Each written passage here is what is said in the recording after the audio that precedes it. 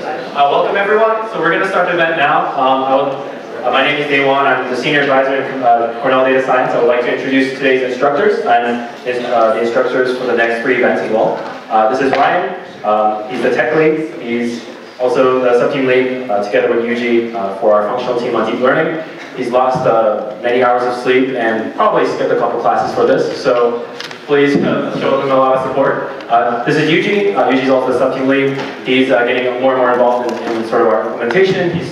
Some of you may have seen him on doing some demos with classifying animal faces. And on Piazza if you take ORI 4741. So. All right, so with that, I'll pass it over to these 2 gentlemen.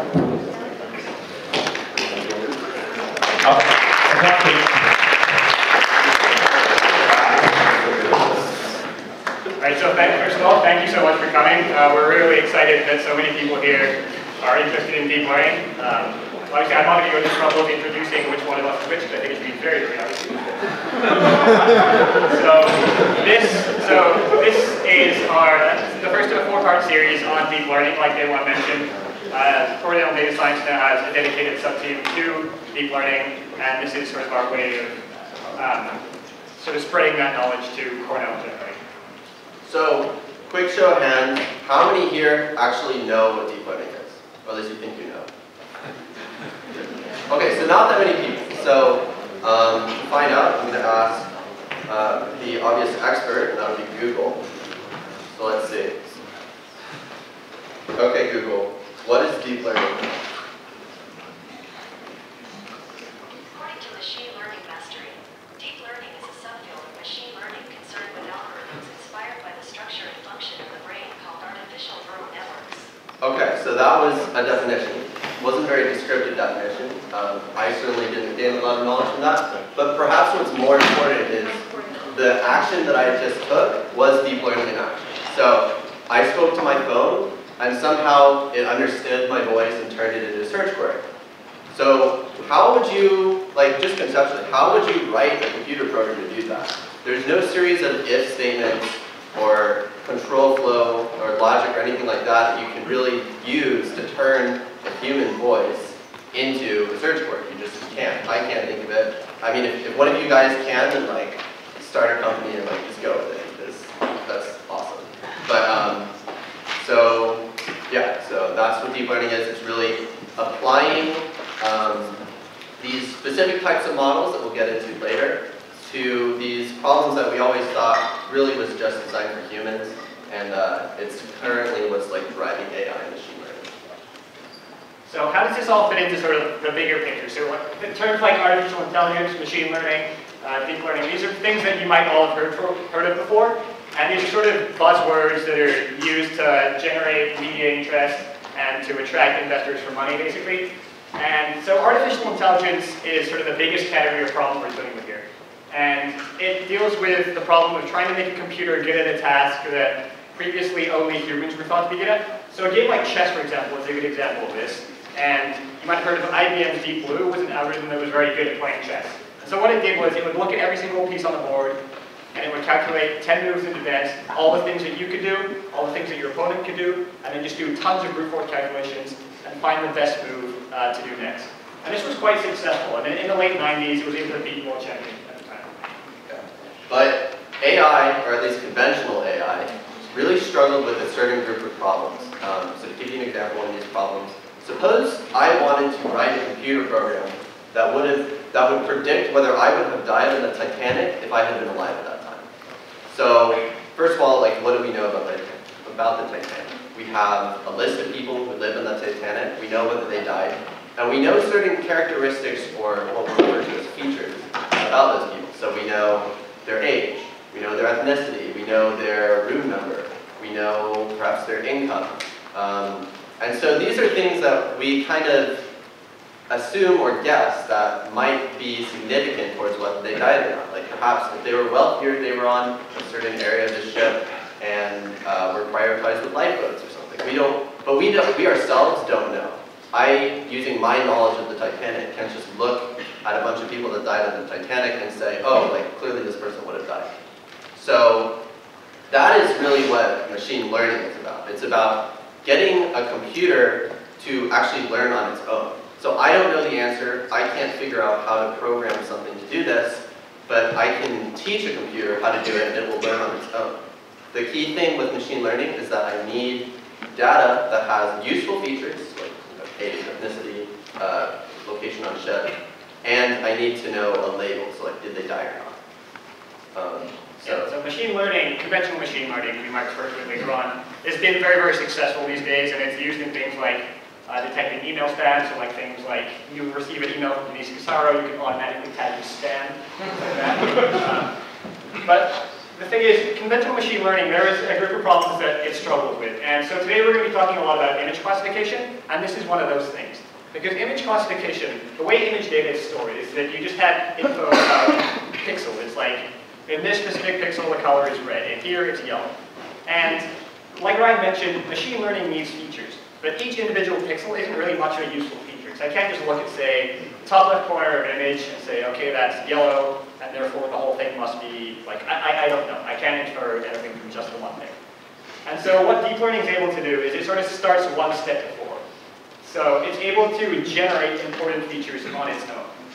So this is sort of a good graphic to explain that, where with machine learning, you have the input, say image of the car, and then someone has done useful feature extraction for you. So it might say, there are two sort of like whitish regions on the left and on the right. That would be a useful feature to use in determining whether something's a car. But the way deep learning works is that it'll do that process automatically. And so it'll just take the image of a car and say, is it a car, is it a car? So the key point here is that, the key point we really want to hammer home is that deep learning is able to automatically generate information. So now that we've sort of reached like the current state of machine learning, which is deep learning, what are like some of the things that we can use this for? And we'll teach you by the end of this series like how to actually do some of these things. But there are really three areas in which it's most accessible. So that's image recognition. We've already developed computer programs and deep learning models that are better than humans at understanding images. So like if I give a computer an image of a cat, there are already computer programs out there that can tell that it's a cat better than we can tell that it's a cat, and faster than we can tell that it's a cat. So that's like hugely applicable. That's used in autonomous cars. That's used in all sorts of things. Then there's speech recognition. So like the demo at the beginning, Google Assistant, Alexa, Siri, all these technologies use deep learning. They listen to your voice and then can turn it into text.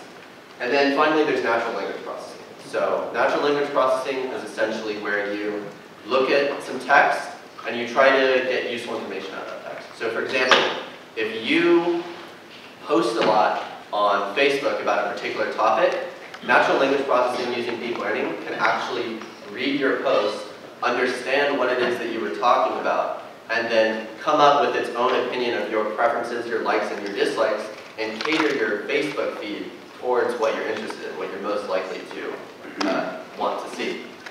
It's also used in like food reviews and in Google searches, but so it's just hugely applicable in all sorts of things. And then, so these are like kind of the three pillars of how it's being used in industry, but there's also a lot of really cool cutting edge research that deep learning is in. So, for example, AlphaGo is an algorithm that Google DeepMind developed, and essentially what it did is it took this really complicated board game called Go, and the thing that was interesting about Go as opposed to chess is you couldn't calculate all the possible moves in Go. We don't have enough computer power to do that. So for the first time ever, Google DeepMind managed to use machine learning and deep learning to actually solve this without like manually programming anything that any rules. So unlike Deep Blue, it used deep learning, which is confusing, I realize now. But and then Google Translate uses deep learning.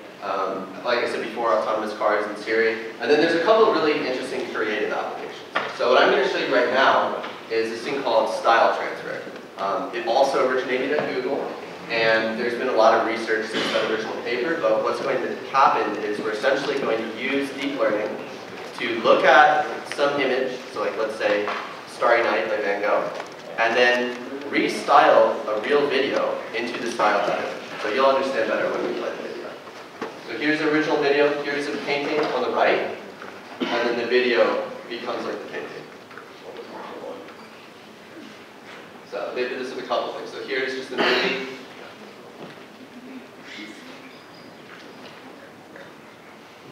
So it's able to preserve the original properties of what was in the video. So you still see the people that are in. All the content is the same, but the style has changed. Which, if you think about it, is a very, very hard thing to do. Yeah. There's no way that this could have ever been done by something that wasn't deep learning. So.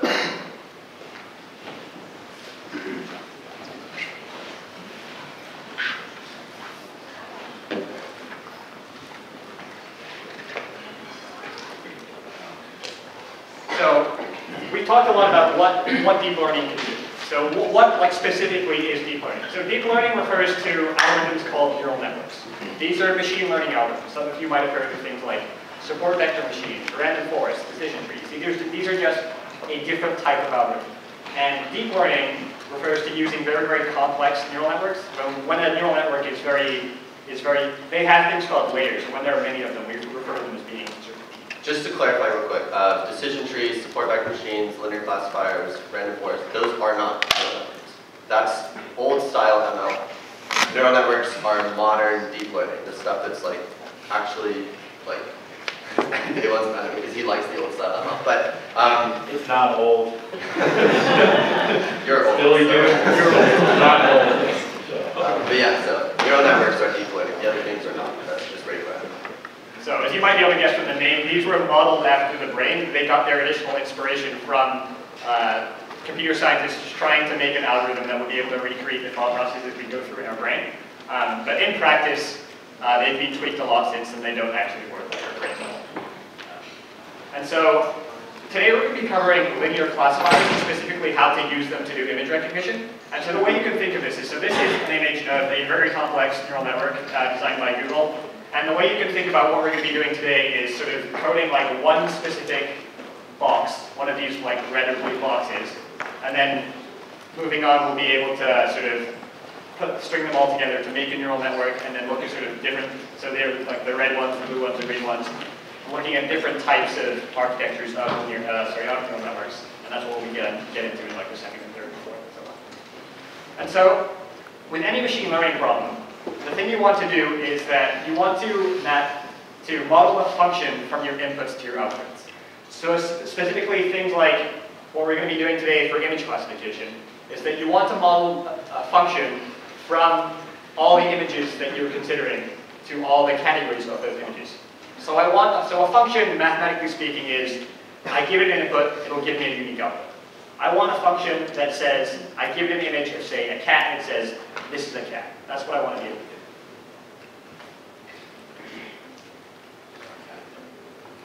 And so mathematically speaking, what we're doing is we're trying to model some function. This is just some function in 2D space.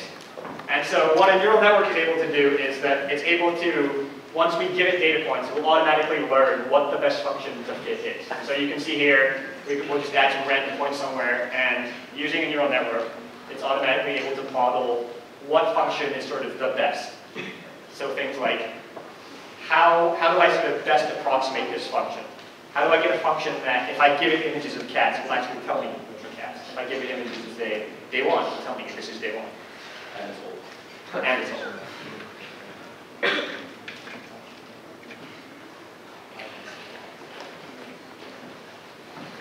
So let's break down this problem a little bit more to make it more concrete. So on the left, we have our example image. It's very pixelized, but some of you may recognize it as an image of Abraham Lincoln. However, and on the right, we've got 5 categories. We're trying to decide whether this image is a human, a chimpanzee, a cat, a dog, or a goat, right? So obviously, we look at the image and we say, okay, it's a person. Even though it's super pixelized, I can still tell that it's a person. A computer can't do this, because a computer only sees this. And that's not only incomprehensible to the computer, that's also incomprehensible to us in that format, right?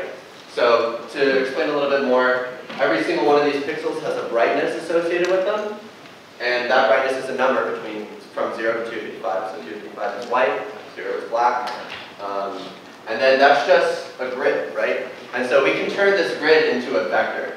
So in this case, if the image is m rows long and n columns, then it's going to be a vector in m times n space. So real quick, show of hands, how many of you are like familiar with this notation?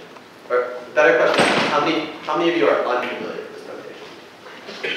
Okay, so there's a couple people here. So we're going to use this like throughout the lecture. So basically all you need to know is that the thing that this is raised to tells you what dimension the data is. So for example, if you're dealing in 2D, it's r to the 2, 3D, r to the 3, and so forth. So in this case, it's m times n. So it's just a really, really long vector. Yeah, so the r is just short for real numbers. So for an example, if I had an image that was 10 pixels tall, 10 pixels wide, I now have a vector that's of length 100. That's how this works. Also, if you guys ever have questions, just interrupt us at any.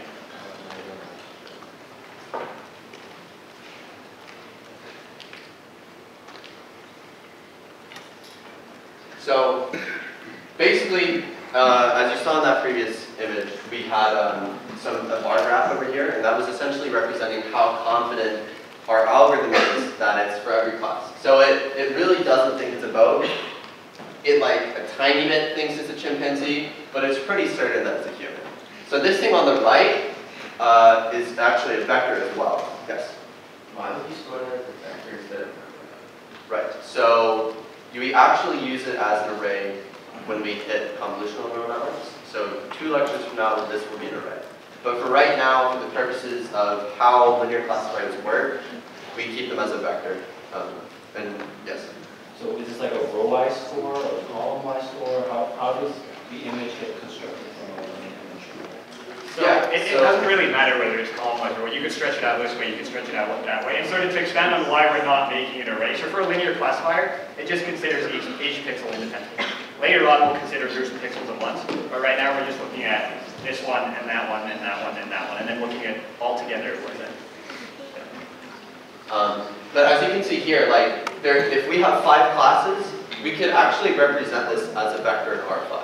So the number, the confidence that it's a particular class could be represented as a number, right? Like in this case from 0 to 1, 1 being 100% certain, 0 being not at all certain. And so this could be a vector where it's 90, and then 5, and then 2, and then 1, and then 0, let's say. So with that in mind, let's think about how this is going to work mathematically. So again, we want to generate some scores for each class. So the higher the number, the more likely it is that it's that class. And so here, the length of the yellow bar, this is my score. Yeah. So scores can be represented as vectors, and we're going to call them y hat. And in this case, if there's k classes, then our vector is in rk. So in the previous example, there were 5 classes, the vector is in r5. So this is sort of the constraint of the data that we're provided. So if I'm told, I'm given a bunch of images and I'm said, classify whether this is an apple, a pineapple, or a lemon. Now case through. If I'm told I want to be able to classify between 100 different breeds of dogs, now case through. So our inputs were the images, and they are in d-dimensional space. So for example, if the image was n rows, n columns, then d is equal to n times n. So yeah, basically we just turn the image into a very, very long vector, and then that's our input. And then we have desired outputs, right? Like in order to train the neural network or the linear classifier that this is a human and this isn't a human, we have to say this is a human, this isn't a human. It can't just do it by magic, right? So with every single image that we provide it to train on, we also have to tell it which class it is. We have to tell it whether it's a dog, or cat, or human, or chimpanzee. So these labels are also in R to the k, and essentially it's just going to be a 1 in the location of the class that it should be, and 0s everywhere else. So in that previous image, the target class should be a 1 and then 4 zeros, because human was the first class. So for those of you who might not be as familiar with machine learning, the key here is that for an algorithm to learn from experience, we have to, at the beginning, give it data and tell it what the answer is. So if I give it an image of a cat, I have to tell it that this is a cat. And then once I've given it lots and lots and lots of images, then we'll learn the trends between what makes this type of image a cat and sort of what makes this type of image not a cat. So at the end of the day, now that we've described the inputs and the outputs, the classifier is just a mathematical function. It's from d-dimensional space, which again was the input space, and it goes to k-dimensional space, which was the class source. So, and we want it to be where the predicted output, which is y hat, is as close as possible to the actual value, which is y. So we're going to be using this notation a lot. So does anyone have any questions or things you wanted to clarify about the way this problem is set up or notation?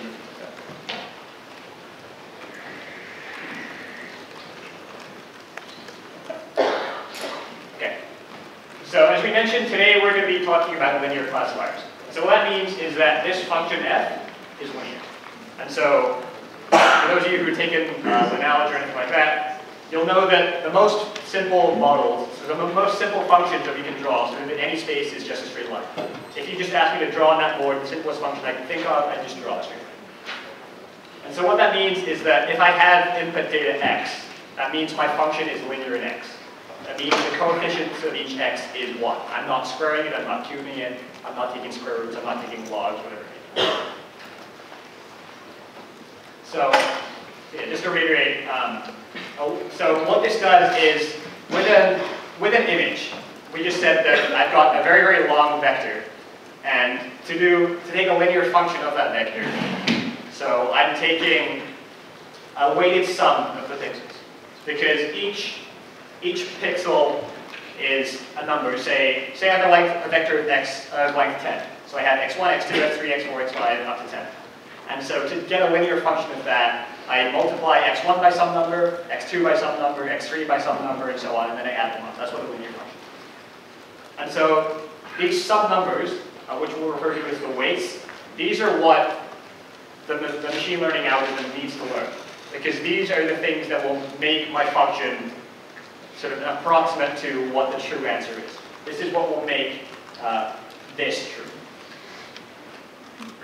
And so to give sort of a concrete example of how this is going to work, so here I have an image. It's a black and white image like the one I had before. And so I'm imagining that, just for the sake of imagination, imagine this pixel is 2 by 2. So I only have 4 pixels, right? One here, one there, one here, one there. And so what I do is I stretch that image out. And so I have an intensity value of each pixel, right? So it's 56 there, so 231, that's probably white, 24, it's very dark, 2, that's like basically white. So that's how my image, that's what my image looks like to the computer. And then what I do is I multiply it by a matrix of weights, W. So here, so for people who might have forgotten how to multiply matrices or are still getting familiar with it, so what we do is, so to get a linear function, you do, so f is wx plus b. This is just a linear function of x. And so just to go over some of the notation, the input vector xi, so I'm saying this is my ith input image. And this is a vector in Rd, where d is the height times the width. So here d would be 4. And my prediction, so I'm trying to classify this image into whether it's a cat, a dog, or a sheep. And so these are the predictions that this specific model that I have right here generated. And then these are my weights. So this is a matrix of k by d. So I have k columns, and I have I have k rows, sorry. And I have d columns. And k, so to go over again, k is the number of classes here, which is 3, and d is the number of pixels I have. And so we'll get into this a bit later. So I have to add a bias term so that I'm able to model sort of a wider range of functions. But you don't really need to worry about it. Yeah, we'll cover that more in depth in a couple slides. Yeah. And so this is, like I said, this is the answer that I provided at the beginning. So I want my dog score to be high, which I'm pretty confident that's a dog. And I don't really think it's a shit, but for the sake of imagination. So yeah, I want these two to be low, because I don't think that's a shit. Like, the true answer is that's not a ship, that's not a cat, it's a dog. And so how have I generated these scores?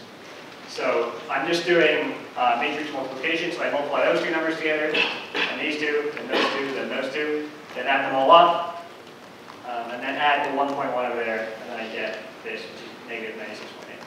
And then I do the same thing, this time I multiply this row by that column, and I add this, and I get that. Same thing here, and then, so now I have scores. Is this clear? Where'd W come from? So W, so here I've said these are just learned magically by the classifier. So these are what the neural network has control over, and then we'll explain later how this sort of, right, we refer to it as magic, it's not magic, and we'll explain later how specifically these models are able to learn what values are W or give these scores that agree with what the true answer is. Oh, yeah? Why did you put 437 as a dog score? So this matrix, so I've just ordered, I've just decided beforehand that the first element should correspond to however much I think it's a cat, and then the second one should be dog, third one should be sheep. That makes sense? Yeah. How did you stretch it into a single column? Isn't it sometimes then the image? Yeah, so I'm just imagining for the purposes of this example that this is a 2x2 image. Like how do I get from 2x2 to 4? Yeah. I can just like take this one, stick it, append it to a list, take that one, stick it down to the list. I just like read one row at a time and then just stick them all in one list. Yeah. Wait, so is the y hat like the least squares approximation, or is that sort of just like a notation for like an approximation? So the y hat is the predictions that my model generated. So what did my model think this image is? Yeah. After comparing the y hat with y, Yeah. did it change w so as to make y hat more approximately equal to y? Yeah, so that's exactly what we're going to get into. So we want, right, like I said earlier, we want y hat. We want our model to think, to predict things that are close to the equal. Yeah, so that's exactly what we're doing. Yeah. Just let's take a clarification. Is this doing the score for each point? For each pixel is it generating the score? No, it's generating a score for each class. I know, because for each pixel overall. Overall, The overall. Right, so yeah, I'm imagining that this is a 2x2.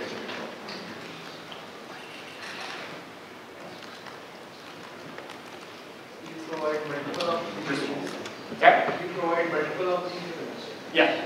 So as I train the model, I'll give it lots and lots of images, say 1,000 images of dogs. Say these are dogs. 1,000 images of cats. These are cats. 1,000 images of horses or whatever. So. Can you repeat the questions to make sure that we all hear them? Oh yeah, sorry. So he was saying, like, will we provide the model with lots of images? And the answer is yes, we'll provide it with, say, 1,000 images of each different thing we're trying to classify. How high is high? Like, How high is high? range of- Oh, we'll get into that later. Yeah, I understand that notation is still unclear. We'll get into what we mean by high and low.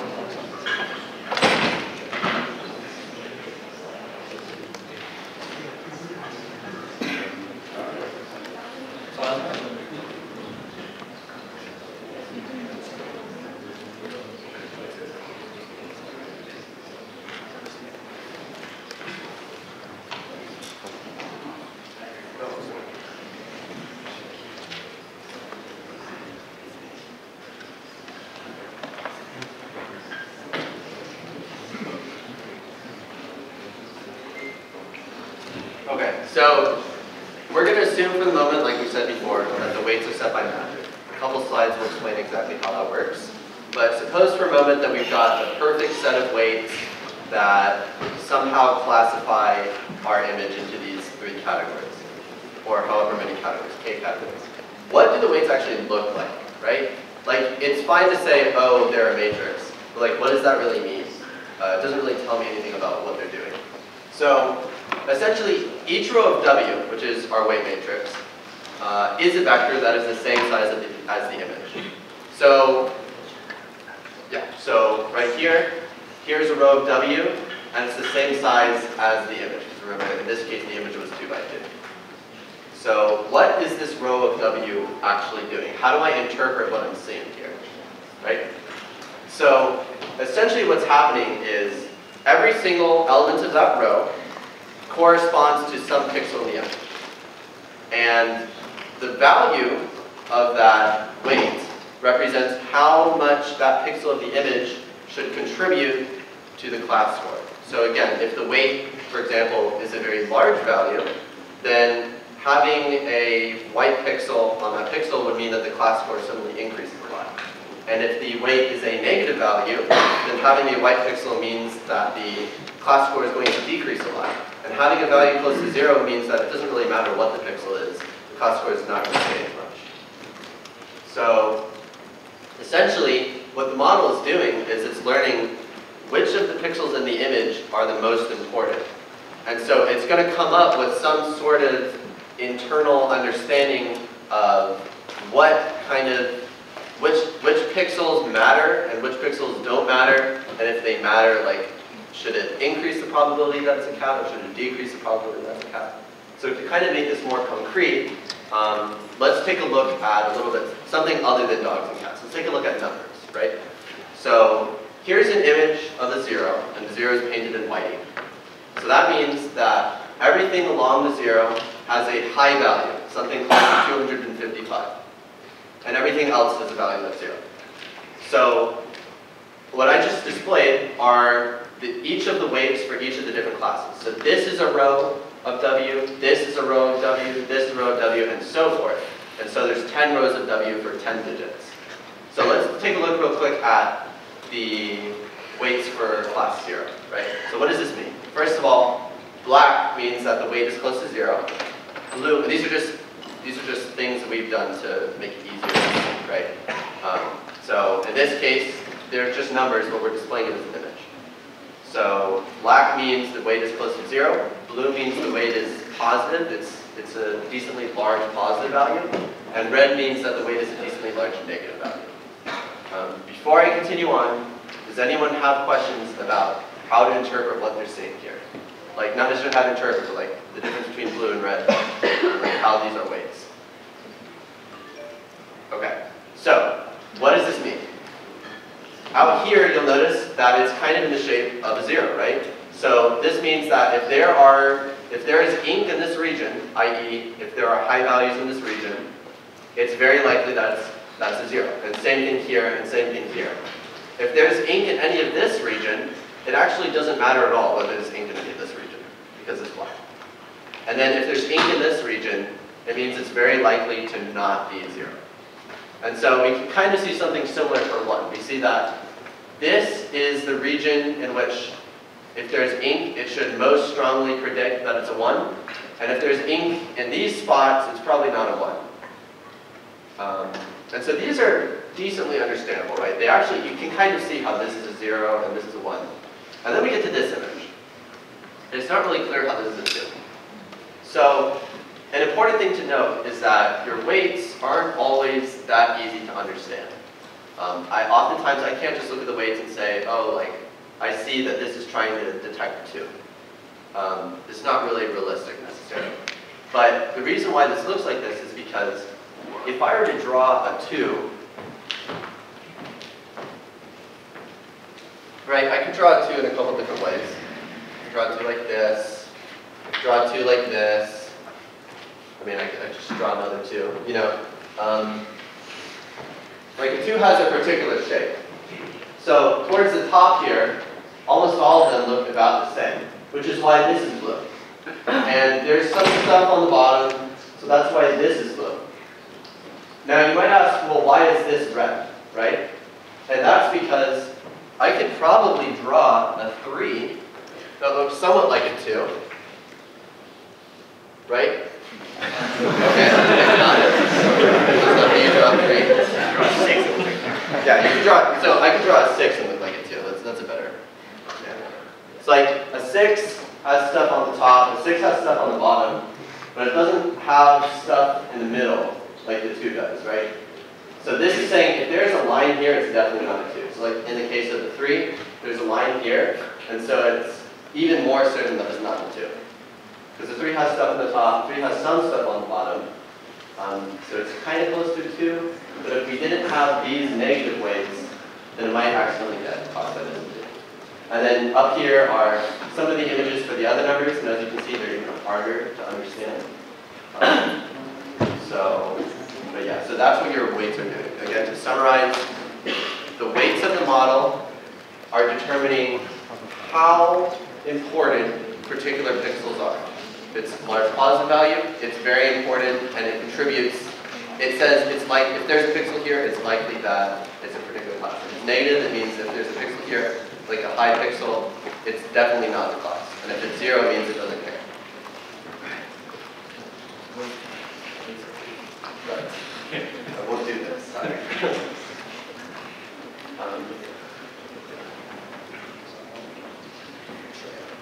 So apparently, because Ryan can't draw numbers. So this thing, you'll notice that this thing, like the blue bit looks like it's blue, but it's got the middle bit missing. So that's because I can draw a 6 with that line down the middle there. I can also draw a 7 with that line down the middle there. I can also draw a 9 with that line down the middle there. And so this model doesn't really care what's down the middle because it's only trying to tell the difference between 2s, 3s, 6s, 7s, 9s, whatever. It's not actually learning to see 2s. It doesn't read 2s like you can read a 2. It can't tell the difference between a 2 and, say, an A and some Chinese symbol or whatever. It only knows the difference between 0s, 1s, 2s, etc. So moving back to, so someone asked a question about what did it mean for when I said a while back that what I want my dog score to be high, this is a dog, and I want these other things to be low, because that's not what they are. And so you were right in saying that these scores are hard to interpret. Yeah? So like my question is, the dog and cat, is that assumes like they're the same orientation. Like there's a cat inside of the units that you're trying to classify. It won't recognize it as it's not like, for example, I'll look at the picture that you cut. Yeah. It's the subject of the picture at the center, but like the new image is to the side. So yeah, so that's a weakness of it when you're classifying. It will have to think that a cat on the left and a cat on the right are two different things. And we'll get into, when we get into convolutional neural networks, which is our third workshop, we'll cover algorithms that are able to recognize the cat on the left and the cat on the right are the same thing. Anything else? Yeah. So since W has rows that are equal to the size of the image, how does this model deal with images that have different sizes? We just resize them into this. Okay. Yeah.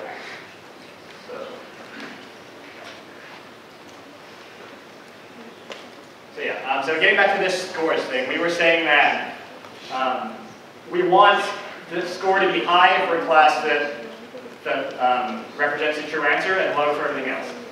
But these are hard to interpret, and it'd be much easier if I was able to look at the image and say, this is 80% a cat, 10% a dog, and 10% something else.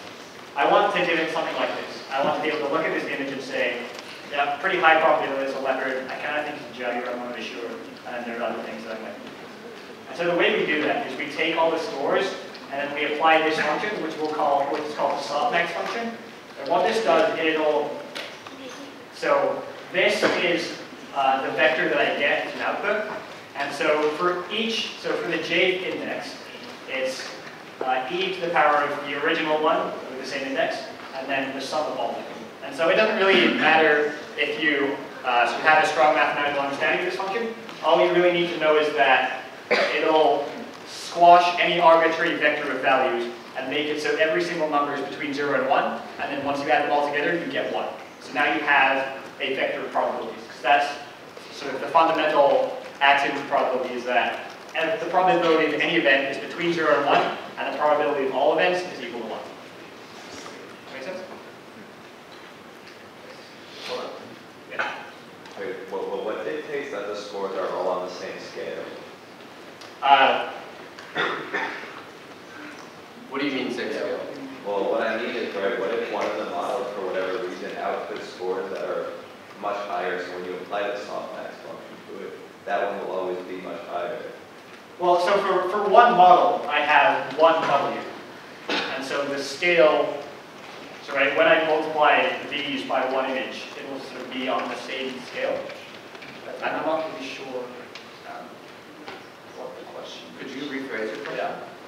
Okay, I think I understand. Okay.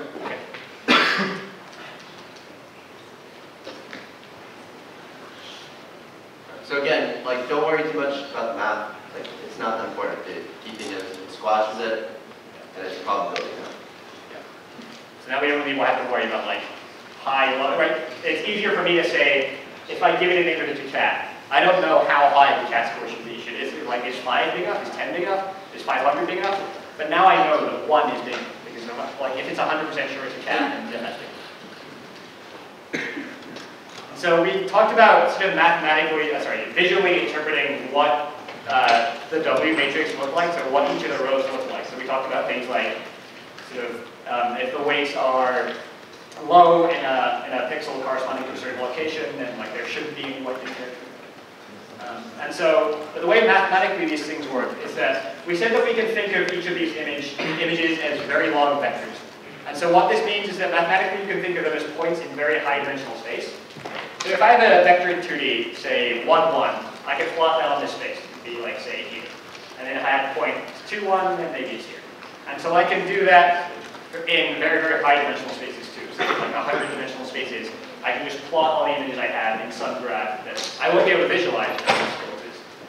And so what a linear classifier does is it will draw a line between these points such that it's able to discriminate between specific classes.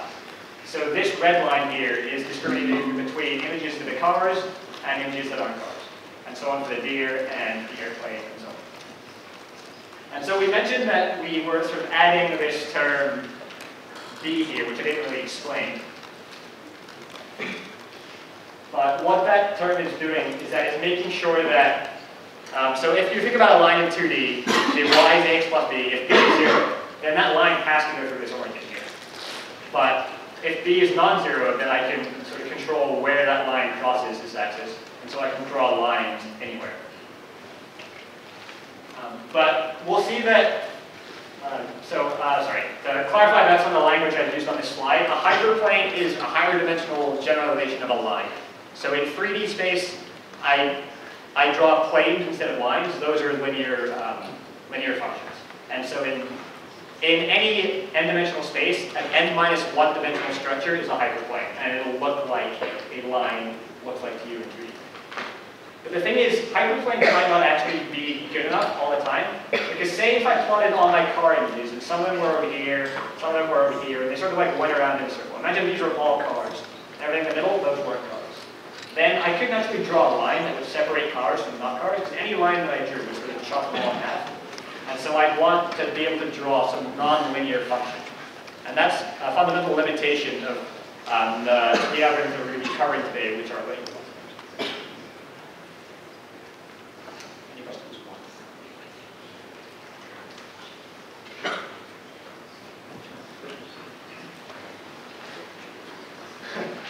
So we've been talking about magically. Yeah. Okay. So we said that previously W and B are set by math, and this obviously isn't true. Hate to break it to you guys, but magic doesn't exist. I'm sorry, you weren't told that yet. I don't know.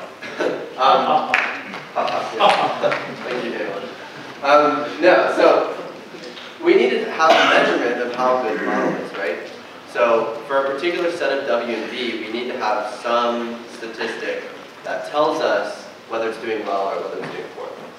And this measurement, quote unquote, is called the loss function. So the loss function essentially looks at our current values of W and B, and it looks at our data set, all the images and all the labels, and it will give us a single number that tells us how well we're doing. And if the number is a high number, it means that we're doing pretty badly. And if the number is a small number, then it means that we're doing pretty well. And so it's just some measure of how good our model is. And obviously, and we'll get into this a little bit later, but our end goal is going to be to get that number as small as possible. So here is a function. This is called cross entropy. It's some concept from information science. Again, don't worry too much about the math. If you see this and you're like, what the heck is going on, don't worry too much. Basically what this is doing is it is a measurement of how well a generated probability matches the true probability. So you can think of the class labels, which are vectors, and remember there's a 1 in one place and zeros everywhere else. That's actually technically a probability. We're saying this image is 100% probable that it's a cat. and that is the label probability, what we want the model to predict. And our generated probabilities are also a vector of the same size, and it's some numbers between 0 and 1. And so we want to see how well our y hat, our predicted probability, matches our y, which is our true probability. And so this function is going to do that. We put our y hat in here, we put our y in here, multiply the two, and then sum it over all the different classes. And then that gives us just a regular number, just a scalar number, and that's going to tell us how well our model is doing. So, what if y hat is 0? If y hat is 0, so it can never be 0. Technically, if it was exactly 0, so like if your weights all were 0, or the weights all sum to 0, then you would just like be dividing by 0, and then the program would just be really sad. Yes? The y hat, the y, and the normal y is the given answer, right? Yeah, so again, this y, just regular y, is the true answer. It's what the images are labeled as. And this y hat is our predicted answer. It's the output of our model. Yes? It looks there like taking the log of an individual component of the vector. Why is it guaranteed that no component can be 0? Oh, a particular component of the vector can be 0, right? So it's fine if this is 0. Again, that's going to be completely fine. What matters, sorry, I think, okay. So this can be 0. I actually lied a minute ago, I apologize. This can be 0. The softmax cannot be 0. So the output of your softmax function, y hat, the entire thing, can't be 0 vector. An element of y hat can be 0. And an element of y can be 0. But not all the elements of y hat or yi can be 0. At least something in there has to be non-zero. Like they have to add to 1 because these are all probabilities, right? So for a given element, this calculation could be 0. Like this could be 0, this could be 0. But at the end of the day, the entire there's going to be something non-zero in the vector. That being said, when you multiply them together, the result could actually be 0. So you can have a 0 loss for cross-sectional. That is a thing that is possible. Log of 0 is not defined. Say again? Log of 0 is not defined. Right. But what happens is you can have a very, so for example, let's say this is 0. So it predicts that there's 0 probability for a particular class. But if the true class is 0, then 0 times even a, so like log of 0 is a large number, right? 0 times a large number is still just 0. So that's why it's still going to be there. If you're talking about like specifically, yes, log of 0 is undefined, I think there is some adjustment that computers make by adding in very, very small numbers. It would never get to 0 because it's e to the something, right? So e to the something is never 0. Right, but they can be pretty close to 0. And also, this isn't necessarily going to be 0, but this is and will be 0 for certain confidence. So like 0 times some other number still be 0. So you, as long as it predicts properly, it's like, yeah, as long as it's predicting something properly. So like, let's say this was 1. Log of 1 is, oh god, wow, 0. Yes. Wow, I'm an engineer. Okay. So log of 1 is 0, and then 1 times 0 is 0. So again, it's still a low loss. It's only when they don't match that it's going to be generated. Yeah, so this is a specific loss function. It's going to be one that we're using today. When you code this, you will not have to do any math whatsoever. There are also many other loss functions that people will use, and so you don't have to worry too much about how the math works. Yes. So assuming the loss is not zero, how do you account for the fact that like it doesn't just learn what your training data is and it actually like works? Assuming that, well, if the loss is 0, then you know that it works well. Because in order to get 0 loss, that means the predicted probabilities have to match the actual probability. Right, yeah, so we want to minimize the training set, and the loss on the training set, and there are other steps we will take to ensure that the model generalizes to testing. So, at the end of the day, our goal is to get this as small as possible. But right now, we haven't introduced how W and B are trained, right? Right now we said they're set by magic and they're just magically good. But that's not how that works. So there's an algorithm that we're about to explain as to how to actually set those values. Are there any other questions?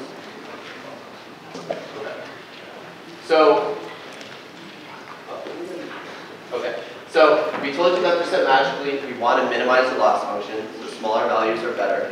But how do we actually know how to change the weight of biases? So in order to explain this concept, I'm going to use an analogy. And I'm going to use the analogy of being on a hill blindfolded. So suppose I made the mistake of going with Yuji on a camping trip, and he just mugged me and took all my money and let me blindfolded on the mountain with my hands tied behind my back. And I needed to get to some city that was down at the base of the mountain, right? How would I do this? If I'm blindfolded, how do I find my way down the mountain? Well, obviously, I don't know where I am on the mountain, but I know like the ground around it, right? So I can feel with my feet and try to figure out which way the hill slopes. And so as long as I walk downhill, then eventually I'll arrive at the base of the mountain. So suppose like the base is over there, I just look at where I am at any given point in time, I find the slope of the hill, and I just kind of meander along with my eyes closed, and eventually, like, I'll reach here because I'm always going downhill. So this is actually the same way that you would minimize any arbitrary function using gradient. Sorry. It's only complex. Yes. So the assumption here is that there's no little potholes. There's only one minimum. And we'll find out later that neural networks don't have that assumption, but it's actually not important for them to not have that assumption because of how neural networks work. We'll explain that a little bit like in later lectures. But for now, we're assuming that there's just exactly one minimum. So we're never going to like try to go downhill and then all of a sudden like if we feel around me and everything is uphill, I'll know that I'm at the base of the hill. There's not going to be some mini hill that I just finished.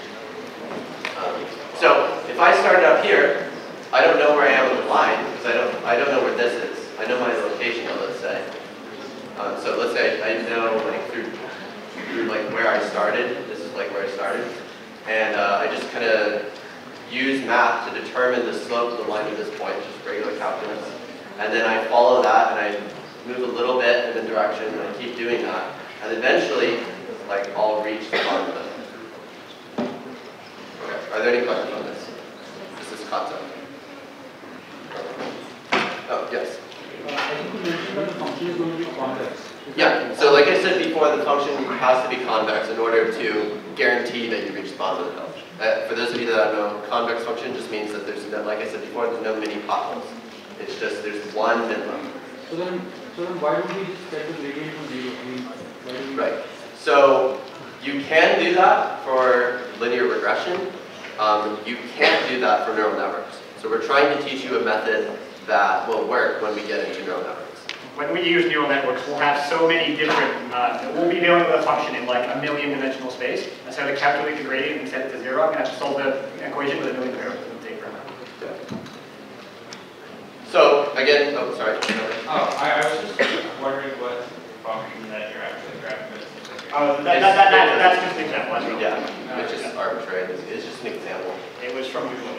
Yeah.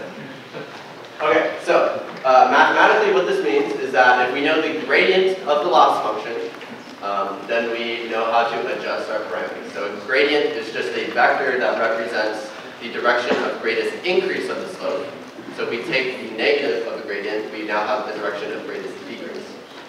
So if we just update each parameter of w, so now w is n elements of that matrix, just one number, then we can find the partial derivative of the loss function with respect to that element, times some very small number to indicate that I'm taking only a small step, I'm not taking a very large step, and then subtract that by the current value.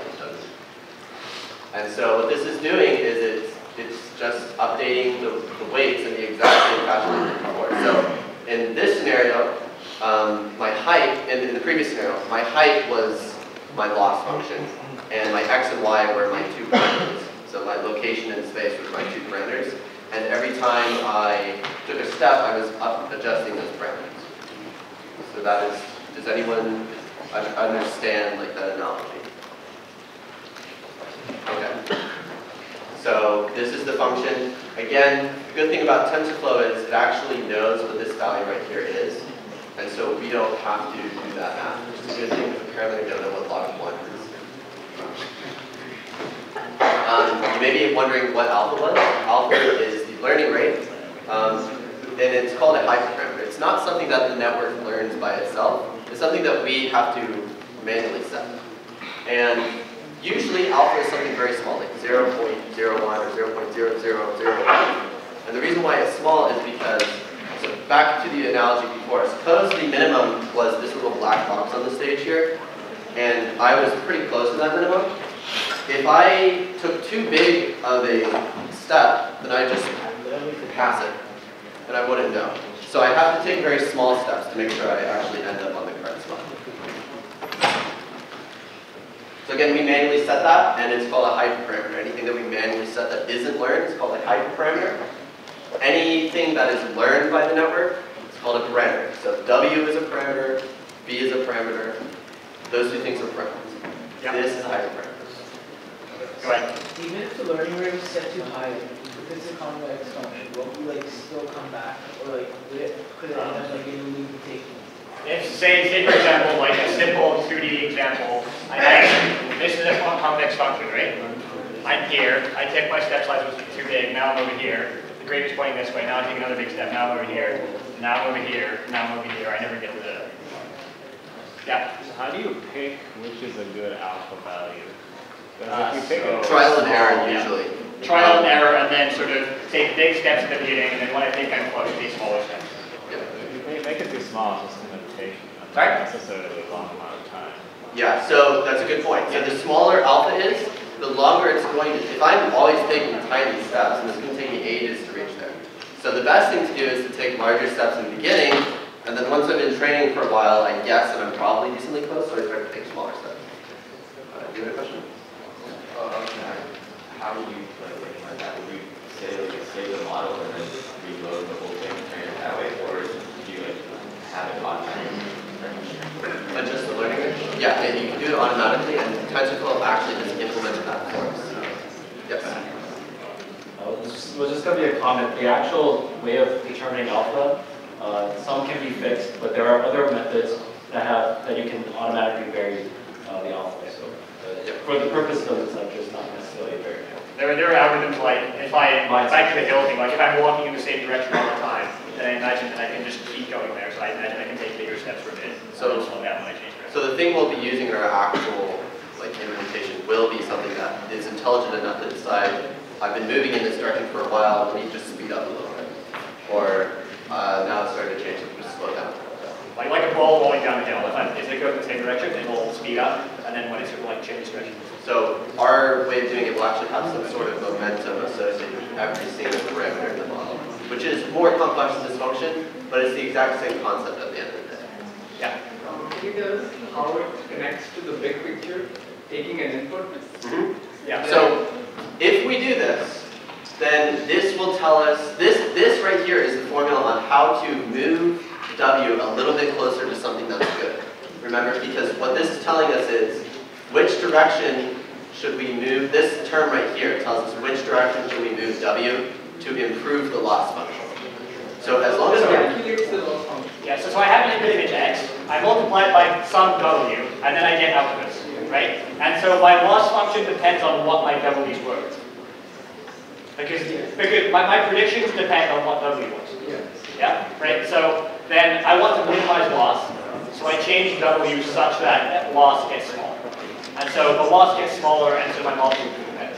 So for the input, you first calculate F, the loss function. Yes. And then update the parameter. Yes. Yes, and you do that over and over and over and over until eventually you reach something that you think is decent. That is for each input. And then for the entire input set, you do that again. So that's a good question. Basically what he asked is, do I only use one input for every time I do this, or do I constantly feed it new inputs? The actual way that you do it is you average loss function over several inputs, and then you do this. And then you'll do that many new times, every time with a new batch, we call it, of input images. And so that is called mini batch gradient descent. It still is the exact same concept as this. Yes? Is the W here one row of the capital W matrix? It's one element. One element. Yeah. Okay. Right. So for a complex neural network, I'll have tons of these small numbers. And that's why neural networks has only become feasible recently, because computers are now able to handle calculating tons of these ones. Yeah. Luckily, since today we're doing linear classifiers, it's a lot simpler. But we're trying to teach you a method so that it will, when we get to neural networks, you'll be able to understand what's going on. Yes? Well, if the function evaluation takes a long time, then do you evaluate the full gradient? Like every time you form the gradient, you have to do the number of parameters times the function evaluation. And if the function evaluation is long, do you like only use a subset of No. I don't actually have to evaluate the function every step. I only have to calculate the gradient. No, he's saying could I do this with a column of parameters? That's what you're saying, right? I mean, like a subset. So technically you could, but I don't think it would be a good approach. And that is because the moment you change one parameter, the other parameters are going to start changing as well. Or like it's not necessarily the parameters going to start changing, but like the way that those parameters interact is not easy to understand, and so usually you have to do the whole thing. Okay. Any more questions on this? So is that a gradient descent thing, training every single element in the weight matrix at a time, or is it training a vector? You don't train alpha. You set alpha manually. No, you train all the W's, right? You're updating all of them. Okay, does that train one at a time, or? Yeah. This is the equation for one at a time. I could write the vector equation such that it is all of them. Yeah. Do you ever look at the second order approximation? That was the thing we were talking about, like if I'm going in the same direction all the time. That's momentum. Yeah. Do they ever do that? Yes. They do, and we'll do that. Is that cool? Not really. Any more questions? Okay. So good. So that. Quick summary. Yeah. Okay, sure. So just to summarize all the terms that we mentioned so far. So parameters are things that are learned by the model. So our W and our V, those are the things that we have control over. We can change those so that our function models the function that we want it to model. We want it to be close to a function that sort of outputs the true answer. Okay. And then, so each image is a vector, X, and is a d-dimensional vector. And D is the number of pixels. And so with each image, I have an associated label, Y, with K classes. So for example, I have an image of 100 pixels, and then I have a vector of 5 classes where it has a 1 in what the actual image is, and then 0 for rows.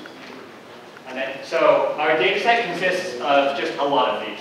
We'll be dealing with a data set of size, I think 6,000 or something like that. I thought it was 10,000. And then our prediction on each image is a vector of probabilities. Say, again, K is the same as before. I generate a probability for each class. So like 10% dog, 80% cat, 10% boat. And then the loss function is our way of measuring how good our model is. How different are our predictions from the true answer? And then what we want is we want a W and V so that L is small. So we want the difference between our predictions and the true answer to be small. So we minimize L using gradient descent. And then alpha is a hyperparameter. That's something we have to set for. Which is why it's, yeah. So does anyone have sort of questions about the big picture, like how this problem is set up, what are the steps we need to do to create it? We're going to be moving into the coding portion after this. So if you don't understand something about the theory, ask now. Otherwise, you can ask us after the lecture.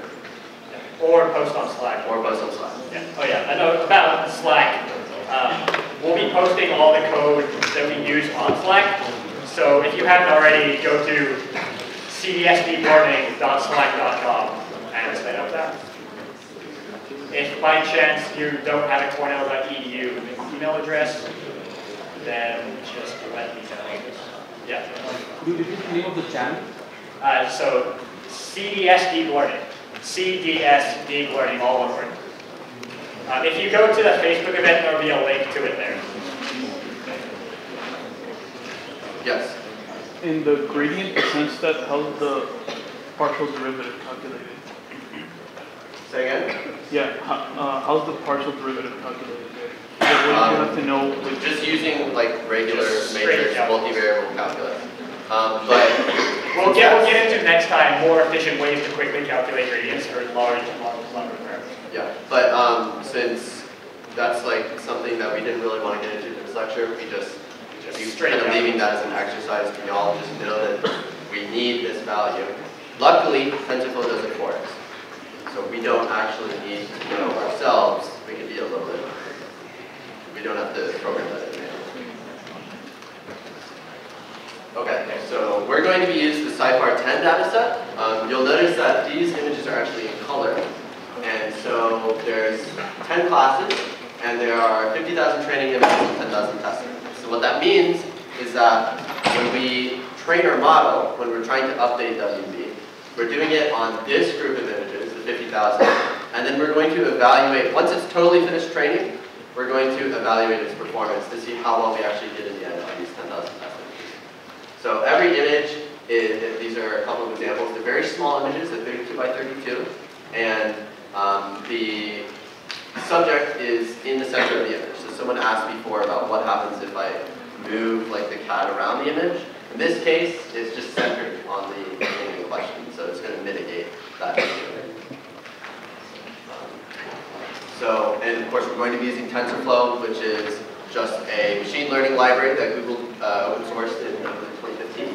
And we're going to be using the Python version of it because that's the most stable, it's the one that's been developed most. There is a C++ version and a Java version, but they are less developed. So that's why we prefer to use the Python one. So as we sort of transition into more of a coding segment, this would be less us talking to you, more just you doing stuff. So we asked most of you to try and install TensorFlow beforehand, but if you haven't been able to do that or you need help, then you can ask us or you can ask, we have some people from CES who we've asked to help us out who have some experience with this. So if you guys just want to stand up so people know who you are. Yeah, so these are people you can ask for help. Kevin, Cameron, Luca, Shalom, and Judging. You can also ask Day1 too. I'm the wisdom holder. So, how many of you have been able to install Anaconda engine? Or I guess you have. Yeah, no YouTube.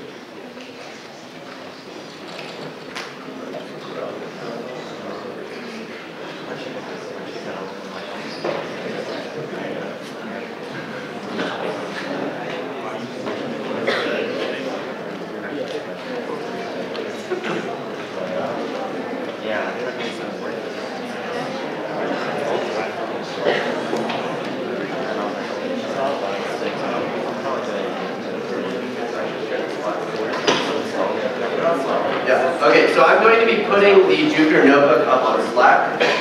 So download that once it's on there.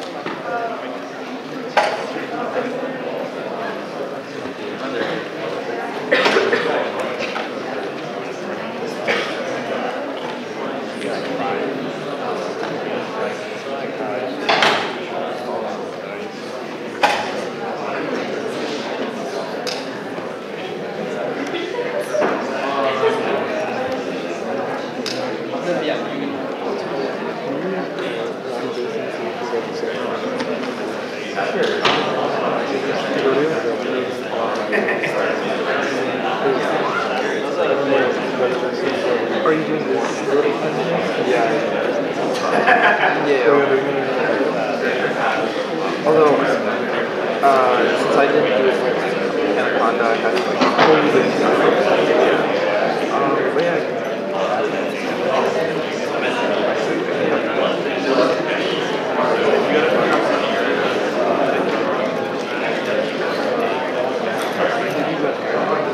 No, it's just like, okay, I think I have that error, something like access problem. But yeah, that's not really a problem.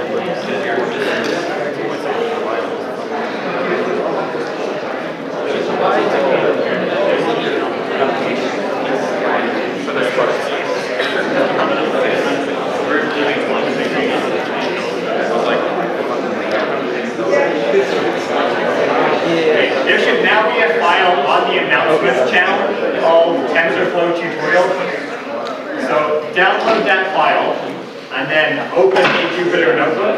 If you don't know how to do that, yell at one of the TAs, or me, or Ryan. Make sure the directory you start your Jupyter notebook in is at least above the file folder you downloaded. In other words, just open your prompt and type in Jupyter notebook. Yes. Without doing anything beforehand. Does anyone need help? No. Also, if you're using Anaconda and you followed the installation guide, you will want to type activate TensorFlow, hit enter, wait, and then type in Jupyter Notebook. If you're unsure about that, you can ask me.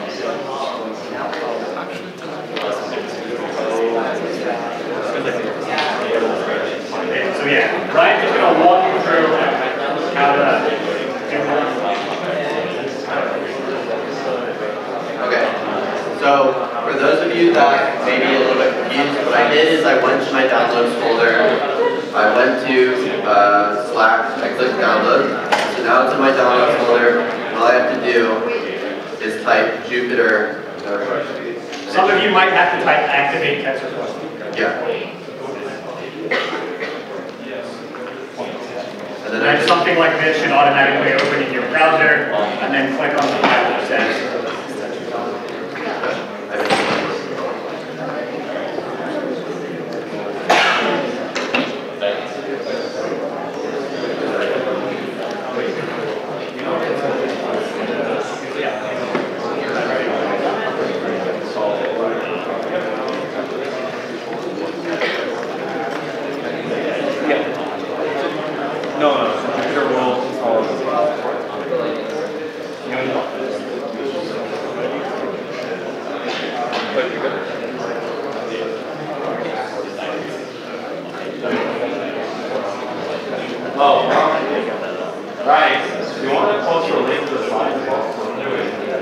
Yes, okay, I'll upload the slides as well.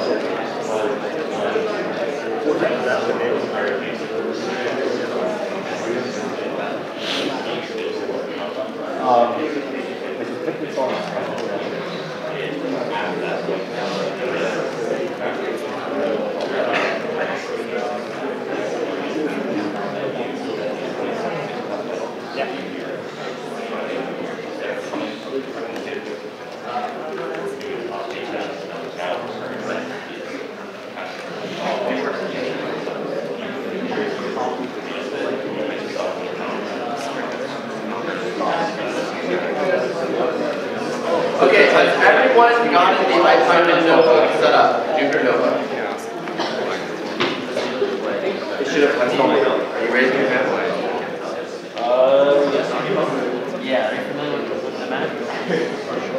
Keep your hand raised if you have not. If you need help, like,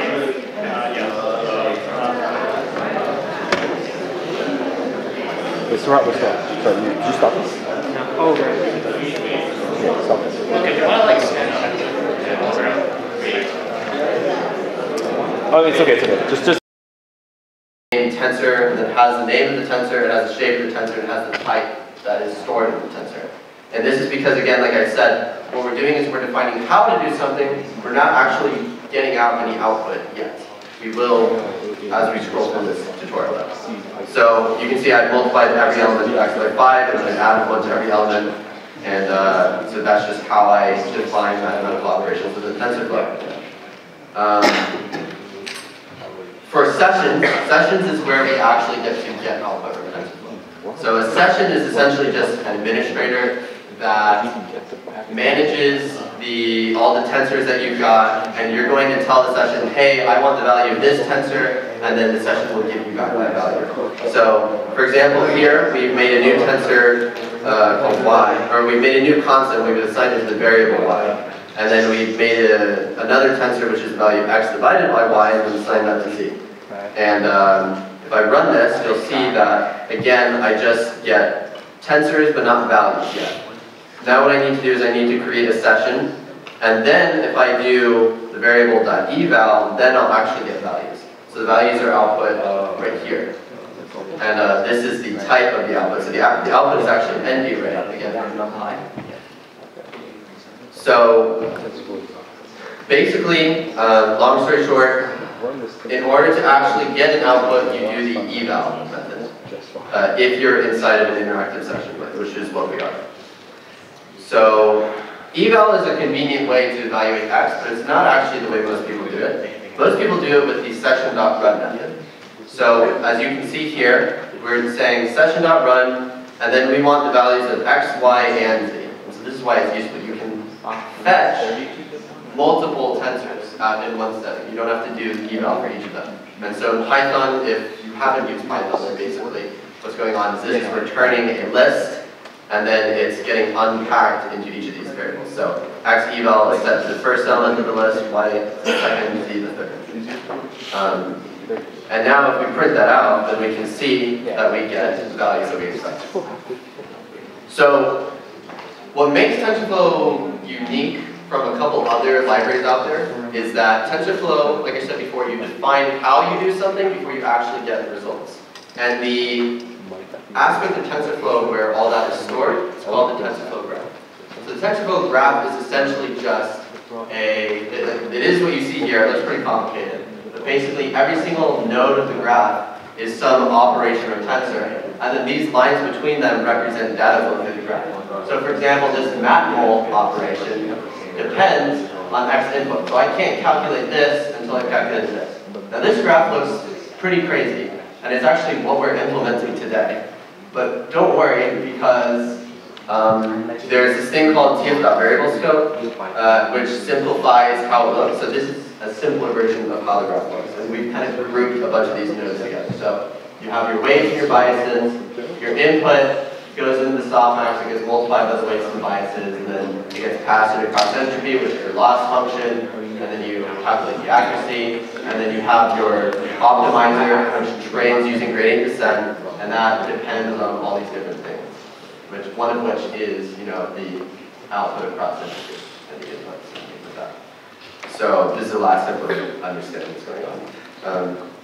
You can reset the graph using tf.reset default graph, which we'll be doing a couple of times throughout this tutorial, just to kind of clear all our code. And so like I said, don't worry about the specifics of this too much because you're going to be coding it later. Right now, this is just introduction to TensorFlow itself. So first of all, before I continue any further, do y'all have any questions? Because I know I'm speeding through this. Let's get into it. Yes.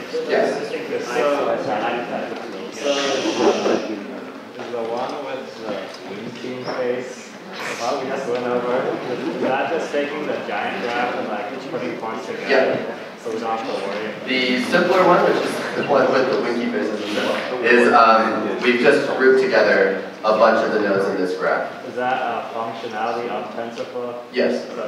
So it's not going to change like mathematically how the model works at all. It's just an organization feature that makes things similar. We're actually, so it's just something that makes things simpler. No, it doesn't do it on its own. That's why we have to use tf.variable scope to organize all our nodes. Anything within tf.variable scope is going to be one of these things. So like for this one, we named it softmax, and so all those operations are within this. And this graph is actually interactive. We're not going to show you how to produce this because it's kind of like irrelevant to learning how neural networks work, but you can expand each of these things and see all the individual nodes. Guys, I know you guys are installing and getting help, but the instructions here are quite important and a lot of the questions will be relevant. So if you could keep it down just a little bit, we apologize for the confusion of the installations, but just like that. Thanks. So, okay, so any more questions on this before I move on to explain the different types of tensors and things like that? Okay, so just again in summary, tensor doesn't hold any data. You have to start a session and then do session.run and provide a list of tensors for which you want the data. And that will give you the actual data. Okay, so now there's a couple different types of objects within tensor. You have what we've already used with the tf.constant.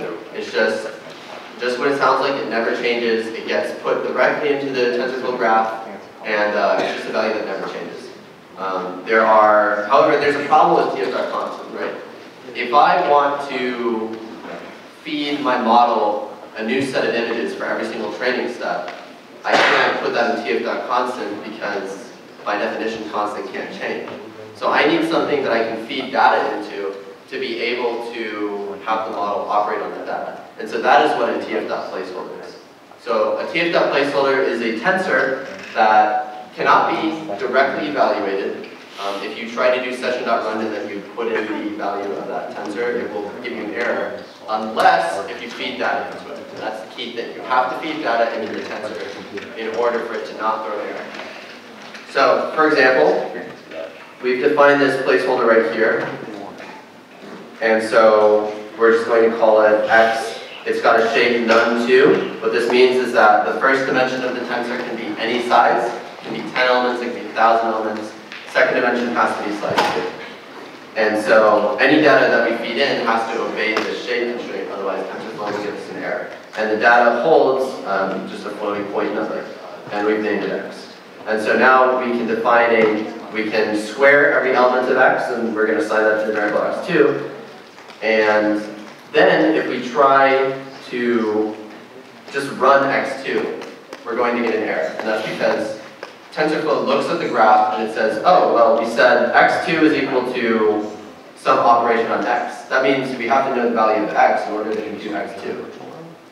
But we never told TensorFlow what x has. We have never fed data into x yet, so it gives us an error.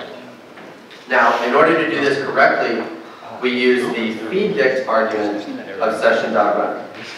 So the feeddict argument is right here. For those of you that have used Python, all you have to do is you just create a Python dict, and the key is the tensor in question, and the value is the value that you're feeding into the tensor. And you pass that into the feeddict argument, and then you'll be able to actually compute the value of the tensor. So, quick show of hands. Who here does not know Python? Okay. You don't know. All right. So we've explained in the comments a little bit how a dict works. It's just key value, the key being the tensor and value being the value. So in this case, input 1 is the value that we're passing in, input 2 is another value we're passing in, and then we just do two separate session.run calls, where each time we're feeding in a different value to x. And that obviously gives us a different result. So you might be able to start seeing how TensorFlow can start being useful. When we define the super complex computation, right now it's only squaring something, but you can imagine that it's something very complex. At the end of the day, all we have to do is feed in some data and then run session.run and it gives an output. So that's all well and good, but we don't have something that can hold a state between session.run calls. So for example, in our linear classifier, our parameters have to update, right? We have to update the parameters, and that means that we need something that TensorFlow can modify. And so just having a placeholder or a constant isn't going to work, because in a placeholder you can tell it what the value is, and a constant it can never change. But we don't want to tell it what the value is. We want TensorFlow to figure out what the value should be and just change it for us. So that is called a tf.variable. So this is how you create a tf.variable right here in this line. And essentially we give it some tensor or initializer that will initialize the variable. So in this case, we're saying, okay, x is going to be something that follows a normal distribution, and it's going to be of shape 10, 2. And so we create the variable, and if we print out the variable, it actually looks the same as the tensor. What's important to note is that it is not a tensor, as is evident by when we do type of x. And so the reason why it's not a tensor, for starters, is if I try to just get the value of the variable, it's going to give me an error. And that is because in order for TensorFlow to use the variable, it has to initialize it. And the reasons for this is that the variable exists outside of the session. So up to this point, every tensor that we define, we put on the graph, and then we started a session to kind of manage all those tensors. So the variable actually exists outside of the session, which is why you can do multiple session.run calls, and the value of the variables will stay the same unless TensorFlow changes it. So in order to properly use X, we have to run this tf.global variables initializer operation. And so right now, at this line, we haven't run anything yet, right? Because this is just an operation. We have to use session.run to run things. So we do session.run init, and that initializes this operation. Or sorry, that initializes the variable, it runs the initialization operation. And then we can get the value of X. So if I run this, it'll just generate a random tensor. And every time I run the initializer, it will recompute the value of the tensor that we specified as the initializer, which is up here. So every time we run tf.global variables initializer, it'll recompute this. And so I can demonstrate that by just running it a couple times, and you'll see that every time these numbers are different. So it might not necessarily be clear to you why we need the variable, but in a moment we're going to explain how TensorFlow optimizes things, and it will become a little bit more evident as to what makes it so useful. Before I move on to questions. What's the difference between a variable and a placeholder? Right, so a placeholder, we manually set the values at every single session.run. A variable, we don't have to tell it what it's going to do. We've defined within TensorFlow what the variable is going to do. Sorry, give me 1 second. Yeah, talking for a long time, okay. So TensorFlow can't set placeholders on its own. We have to do that. Right. So in placeholder, we have to do that. With a variable, we're not telling it what to do. TensorFlow is going to update it for us. So for example, when we do gradient descent, we don't know what we should set the variable to. TensorFlow knows though, and it's going to update that for us. Can we change the value ourselves? For any other tensor, yes. Using the same feedback method that we're doing. You don't actually have to only use placeholders for feedback. But for variables, no. You have to call this assign operation, and then you have to run that assign operation, which is a little bit more complicated and not something we're covering today. Does anyone have further questions before we continue on to optimization? Yes? So wait, assign operation is a global variable.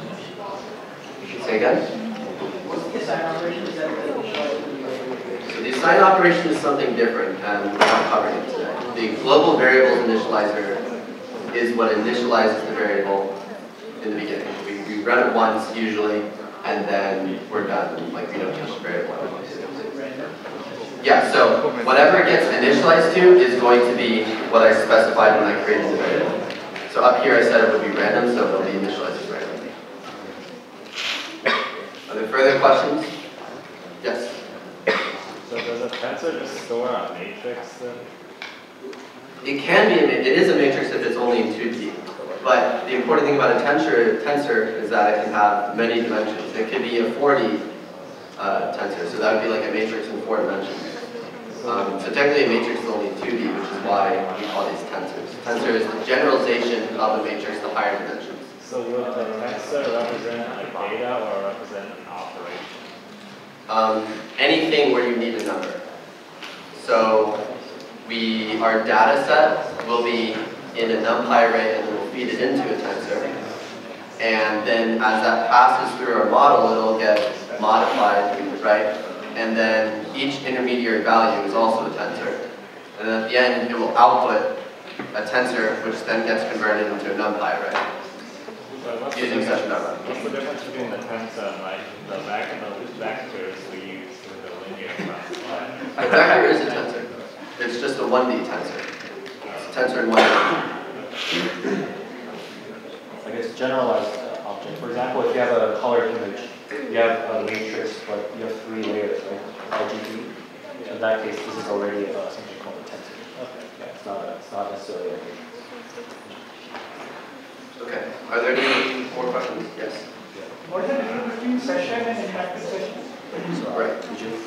So if we're using something like Jupyter Notebook, interactive session is better because it sets sessions like the default sessions, so we don't have to constantly say we're doing this particular session. That's not really evident to you guys right now because we are doing it in Jupyter Notebook and you only know one way how to do this right now. But like if you compare it to the online TensorFlow tutorials, you'll see that there's a little bit of a difference. The core idea of what a session is though is not any different. It's just how you specify like what session you're using. But don't worry about that right now, basically. Okay. So moving on, I'm going to now explain how TensorFlow uses variables to actually optimize them. So I mentioned this earlier, but an important aspect of TensorFlow is that you don't need to manually compute the gradients yourself. TensorFlow does that for you because every single operation in TensorFlow, or at least almost every operation, is differentiable, which is an important characteristic of TensorFlow. So what we do here is I'm going to minimize a very, very simple function. I'm going to minimize x squared. And obviously the minimum of x squared is 0, right? So we want x to be 0, but we're assuming, for the sake of demonstration, that we didn't know what the minimum of x squared was. So the way that we do that is we say x is our variable, and we initialize it to 5. Or we say it will be initialized to 5, and we call global variables initializer. And then we say our output is x squared.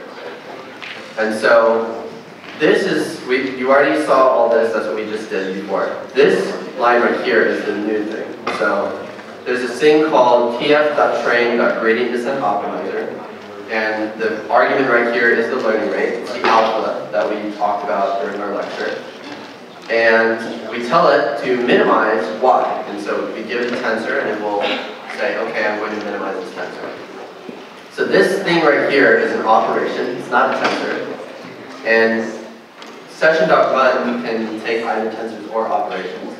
And so if we ask session.run, and if we pass a train step in session.run, it will do this operation. And so what's essentially going to happen is TensorFlow will look at the gradient of y with respect to x and say, okay, using the gradient descent algorithm that we outlined before, how should I update x? And then it'll update x, and if we do that over and over and over, x will eventually reach a minimum. So if I run this, you can see, beginning at 5, and over time it decreases until it becomes just about 0. Okay, so moving on to like some actual stuff that we've talked about. On the announcement channel, I just posted a Jupyter notebook called linear classifier and a data file called data_batch_1. And so the linear classifier is a notebook that I wrote to do image classification, and there are just a couple blanks where we'd like you to sort of use this tutorial and try to fill in the blanks. And then once you've done that, you should have an image classifier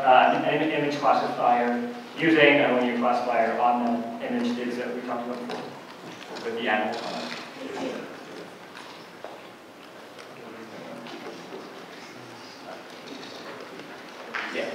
Yeah, and we'll help you sort of fill in the blanks and sort of what should go where. Yeah, so for right now, just open that thing that you posted. And keep this up because it's going to be probably helpful to reference. Yeah. So download both the data and the linear classifier into the same folder.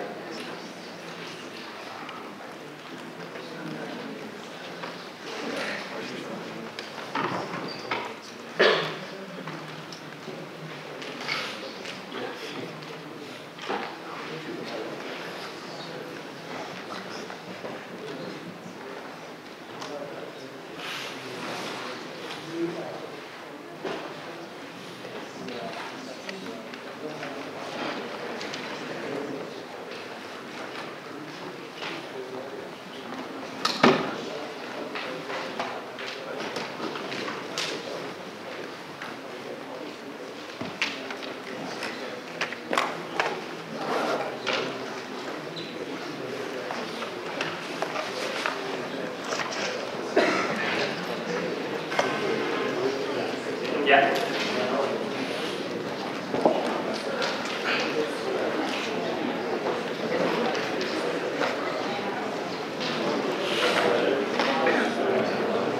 So raise your hand if you do not have the linear classifier Python notebook open. Okay, TAs, could you assist us?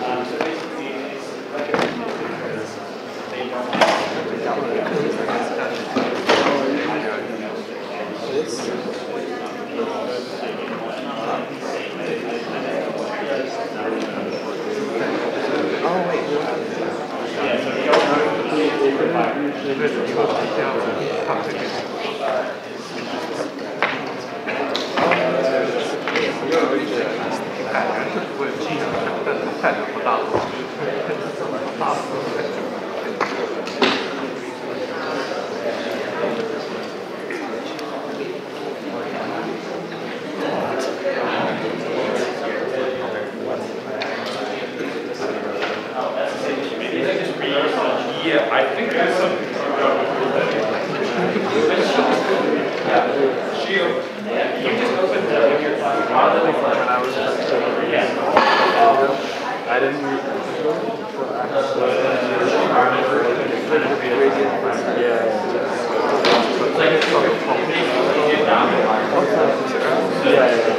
you should have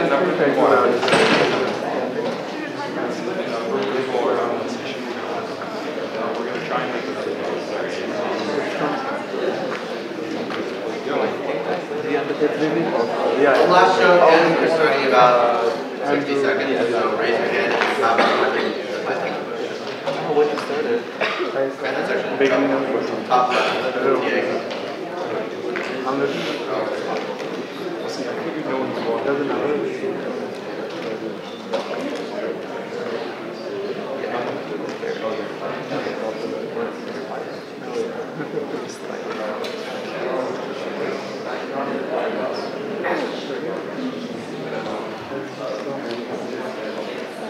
Yeah, I think I signed up. You try getting the new file that I just.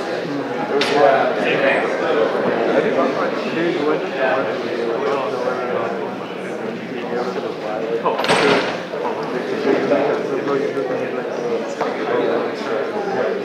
it's maybe it helps. Yeah. Like have better history.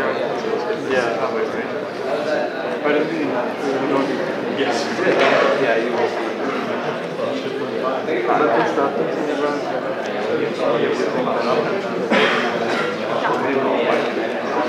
That's really good purpose.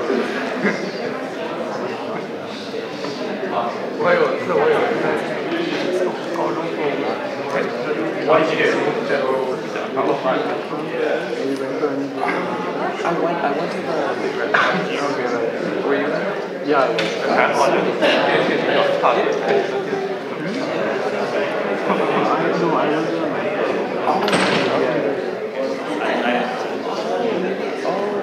If you're having weird issues opening the file, make sure you click the download button. Don't like right click it and do save with.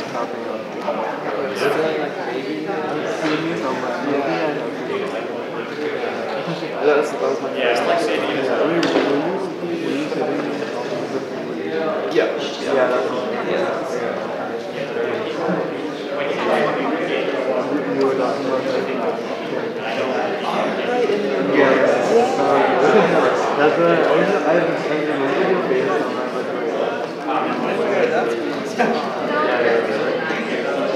So we're going to start now. If anyone needs help, please. I don't know which one is it? I'm going to the one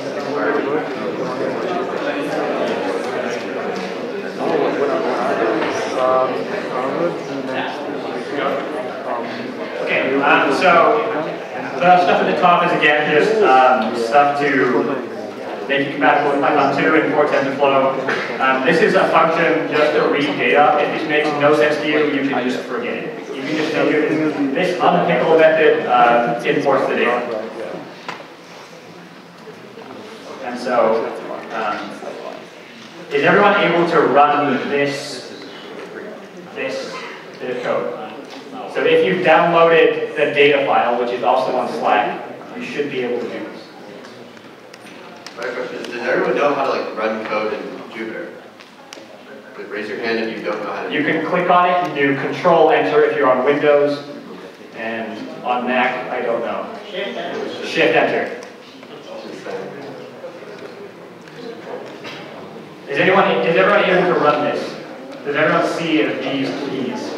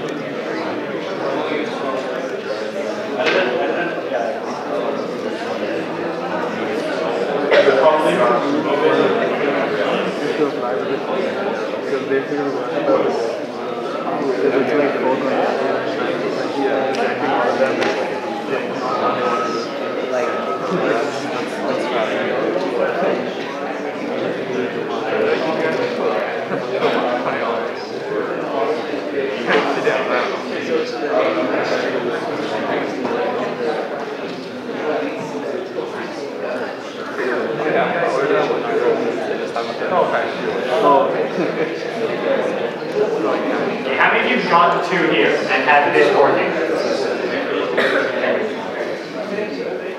Okay, so this is just the data stored in the dictionary. We have the labels, batch labels, file name, data. We only care about labels and data. So to speak in terminology that we used before, these are all the X's and that's all the Y's.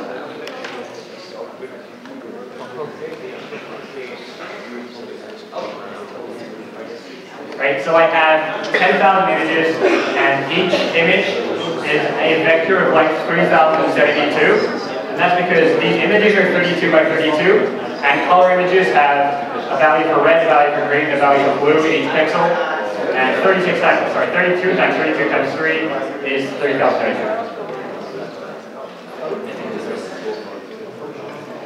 Yeah. No, B label is just like the way it's stored in the file. The data is this giant matrix of 10,000 rows, 3,072 dollars. Yeah. Also, it's like an image, an image, an image, an image, an image, 10,000. If I could ask a favor, everyone, try to stay quiet because I'm noticing that's actually very hard to hear you being quiet. So this is a plot. I just picked a random image and I plotted it. And so because they're 32 by 32 images, when I make it larger, it's really pixelated. But this is an example of what one of these images looks like. And so the labels are stored as just numbers. And so the actual categories are airplane, automobile, bird, cat, deer, dog, frog, horse, ship, truck. And so the number, like if I have 6, for example, I just look at the 6th thing in this list, just after the 0 index. And it's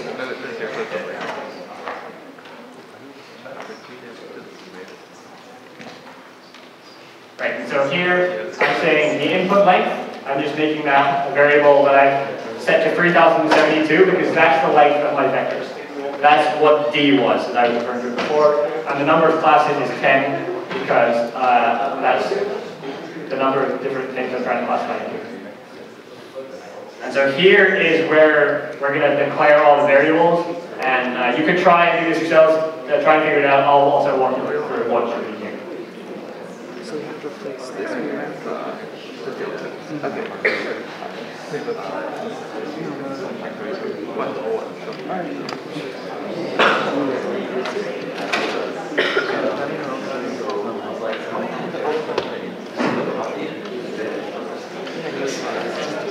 So this doesn't want to tell me what x should be. Should it just be a placeholder, a variable, or a constant? So x will refer to my images. So what should that be? Yeah. Do I need to say louder? A placeholder. Thank you. Oh, is that a placeholder?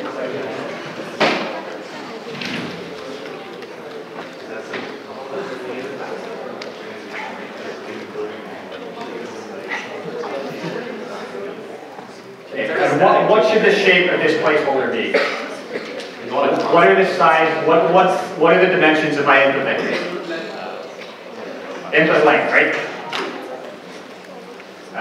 And it's going to be, I'm going to say an arbitrary number of columns and then 3072 long. Oh yeah, so I'm trying to reverse.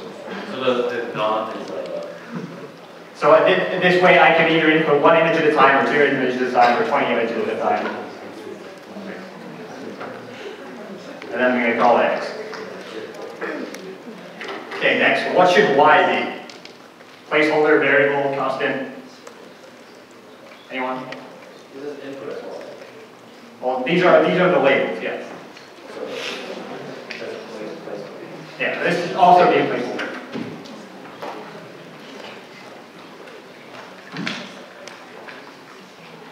That they want here. I need you to stop answering. Okay, what should be the second dimension of the placeholder for Y? Non-classes, right? Where? Oh. And then I'm just going to call it out Y. Yeah. That's a good question. So why is there a B in front of those? Oh, because it stores binary, that's why. It's a binary. So now what should W be? Something that's not day one or lookup. Variable, right? Because this is something that we're going to optimize so that it gives us a good value.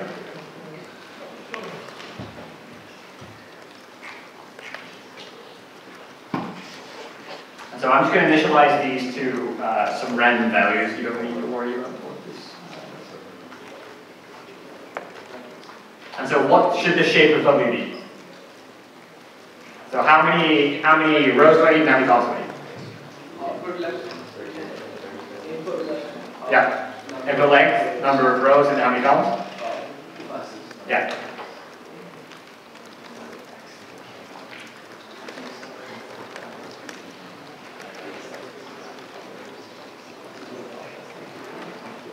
And then B, what should this be? Yeah.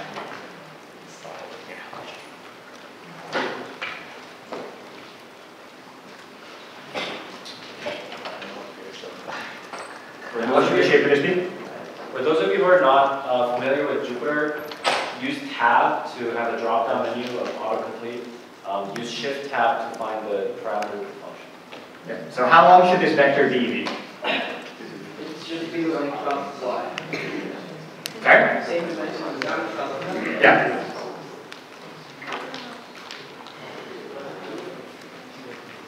Okay, so what is the function I need to do to get the scores? What was the function that we've been using? How do I use X, Y, W, and D to get the scores that I want? Right, so I have my weight matrix W, and I have my inputs X, and I have a bias term D. And we were using a linear function. Y minus W cross X plus D. Yes, so it's going to be W times X plus D. Those are the scores, right? So TF.mat. So this is mat, short for matrix multiplication. And then the loss, I'm just going to fill this in. So TensorFlow has the softmax function already implemented for us. We don't have to write that. So what you can just do is,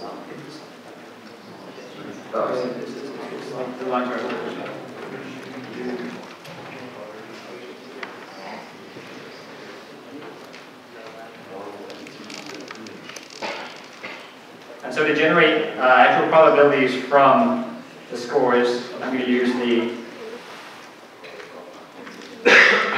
softmax function.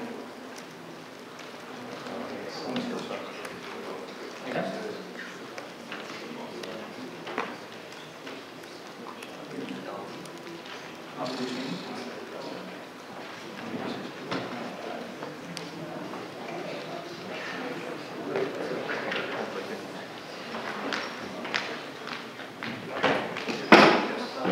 Why is it X times W instead of W times X? right, so, That's just the way the argument is built. yeah, so basically like, remember when you multiply matrices, you're going to subtract, so we have an arbitrary size dimension, and then input length, which is X, and then input length and none classes. So our result is arbitrary size dimension by class. So that's why it's X W. Yes. Alright, so is there a specific reason why you chose I choose what? Well, 32. Yeah, because, well, first of all, it has to be floating point number, and then 32 is single persistent floating point. Yeah, so you don't actually need accuracy as high as 64-bit. The scores are like the unweighted, so those are the things like 437 minus 62, and then the predictions are the predicting probabilities, and so I want to apply The scores are what you have before you squash it in your probability.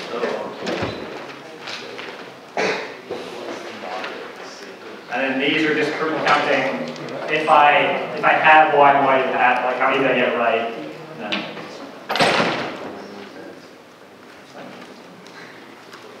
Okay, so, yes. Wait, so logits isn't pred? Say again? Logits is scores, not pred? Because you're not using pred anymore. Right? I couldn't hear you. I'm sorry. Well, we want to use, wait. What did you ask? Do you use, like, so in logits equals, is that pred or scores? Oh, yes. So, yes, the logics are the scores, but before you squash them into probability. Okay. And that is because normally, like mathematically, it would be using y hat, but because of numerical instability issues and like the way that computers work, you want to give it the unnormalized scores. I'm actually just doing softmax here again. Okay. Yeah. So in actual cross entropy, you give it y hat, but because of how TensorFlow works, it's got this optimization in there where it's going to make the numbers less prone to errors if you just give it the regular score. Everyone see, or should I zoom in? Has everyone managed to reach where UG is in the code?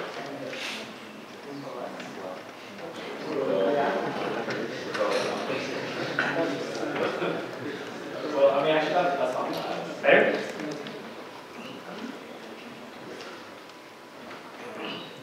So Okay. Has everyone filled in these three cells? raise your hand if you've not reached this point. Okay. Softmax is the function we were talking about that squashes any arbitrary range of values into between 0 and 1. And so then they all end up 1.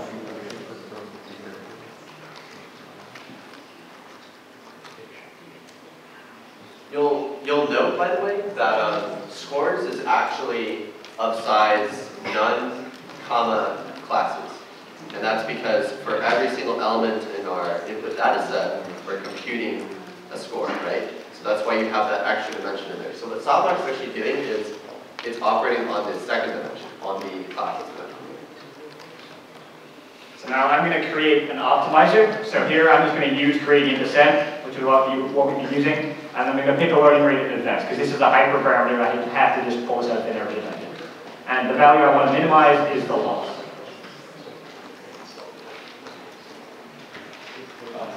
Yeah.